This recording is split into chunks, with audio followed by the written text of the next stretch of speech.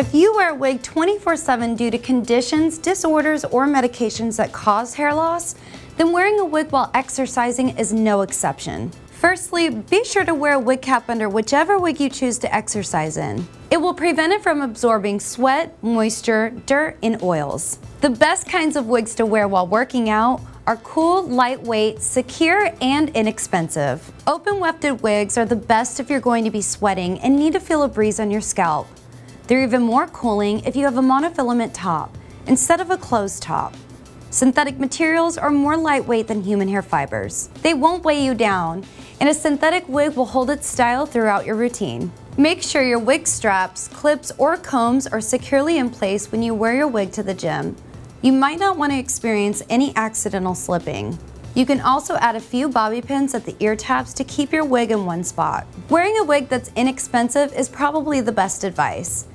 You don't want to damage that human hair piece that's worth thousands of dollars or tear the lace front that could cost a lot to repair. When being active, make sure you're being smart. Hat Magic by John Renault is a great choice for exercise. Place any ball cap over it and put it in a low ponytail, and you have a cool solution to overheating.